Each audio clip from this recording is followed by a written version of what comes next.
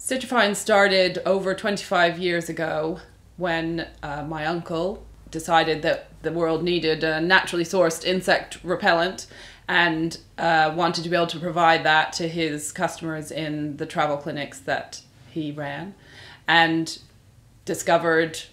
something that had been known about by the Chinese for many years, I'm sure, but we now call Citrediol. And we have developed the business over those 25 years, and particularly over the last 5 years, into the business that it is today, selling Citrediol across many parts of the globe.